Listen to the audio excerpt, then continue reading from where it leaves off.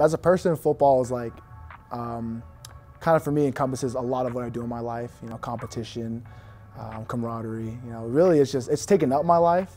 So that's what I see everything almost through, is through football lens. You know, Coach Roderick, and you know, Coach Kalani, you know, they reached out and they're saying like, hey, you know, we want to use you in the system. You know, we think this is a great fit for you.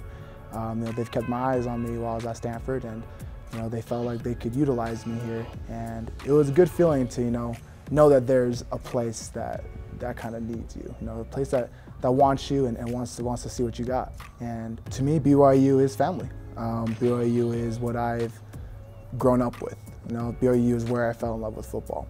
Watching my dad's highlights, watching my uncle's highlights. BYU to me is what started it all, and that's why I'm back here.